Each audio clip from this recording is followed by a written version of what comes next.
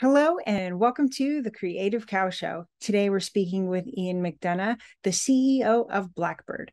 Blackbird is an editing and broadcasting platform with some amazing capabilities.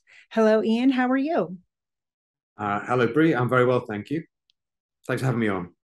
Well, Ian, it looks like IBC is back in swing this year in Amsterdam.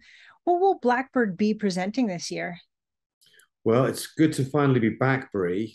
So we were last there in 2019. So it's a hell of a long time since we've managed to get to Amsterdam and show people what Blackbird can do.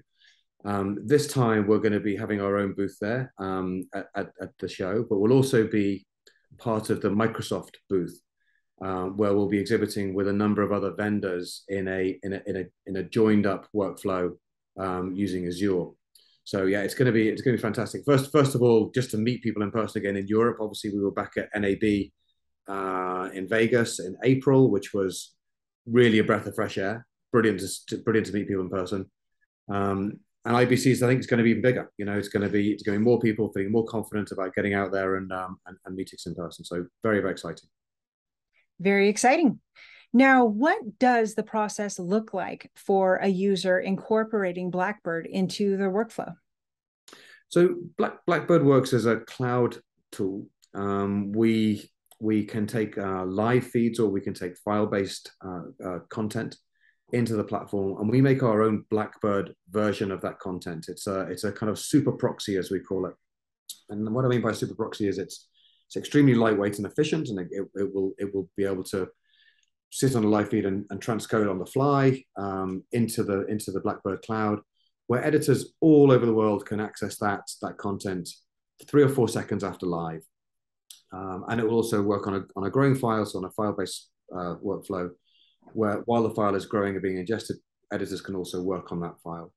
They will then have a sophisticated range of tools that include 18 video tracks, 36 audio tracks, complex video transitions, color correction, audio manipulation, etc. They can work on those files, create an edit decision list, an EDL, that will then conform back against the high res. So remember, the high res didn't move; it was still sitting in the same place, and the Blackbird version was created and published from there. So it's a unique architecture, and it is an extremely efficient architecture, very fast, very cost efficient, time efficient, carbon efficient, and hardware bandwidth efficient, that allows content to be created very quickly from live or file-based content.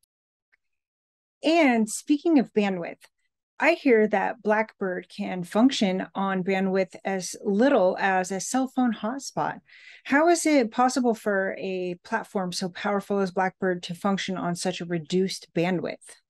And you're exactly right, Bruce. So often when we go to the likes of IBC or NAB, bandwidth is at a premium. So many of our customers see that really live in action when we have to tether it to a hotspot. But the way it works is that the codec that I mentioned just earlier, the super proxy, if you like, the Blackbird version, is so incredibly efficient. We don't send it as a stream; we send it as individual frames.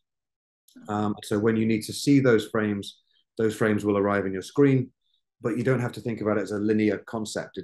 It's more as a selection of frames throughout the piece of content, and then as you want to go deeper onto an area of content, those more frames will arrive instantaneously, almost instantaneously. So it's the concept of how that's been designed, which makes it so incredibly efficient, and also high quality. So even though you're going to be looking at a kind of hot-spotted bandwidth connection, you could be editing HD or even 4K content on that hotspot. So it's just remarkable. It's incredibly disruptive, given what else is out there in the marketplace, which generally doesn't use, well, it can't use our codec because our codec is just for us. It's patented. Also, Blackbird offers subtitling. Is that correct? Yeah, we do a full range of captioning. It will, as I said, also offers color correction and sophisticated audio manipulation.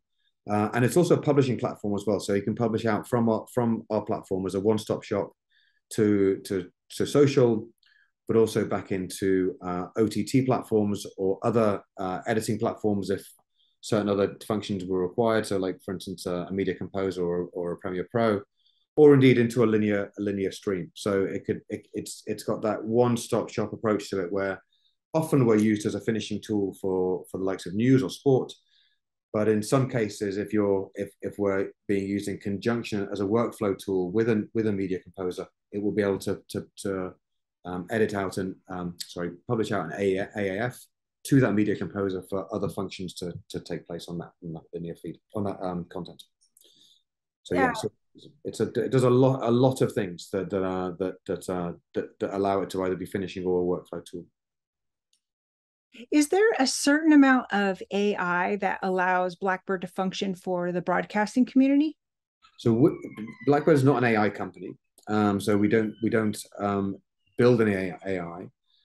It might be said that parts of the codec work on an AI type basis because it can predict frames that are going to be used. But I'll be very careful not saying that it's an AI. It's not AI.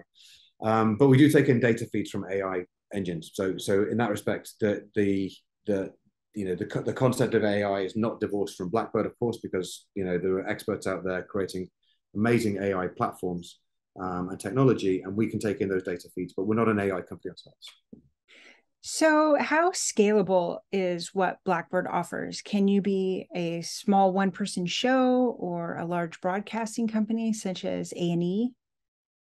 Well, we are operating currently in an area where we are looking at companies that will scale from, let's say, 5 or 10 to 200 or 300. So that's where we're operating today. But your question was really about where is the technology able to scale from, and it could literally scale from 1 to several hundred thousand, a million. So it's about where our product sits is in that kind of 5 editors to 200 editors. That's where Blackbird the product sits today.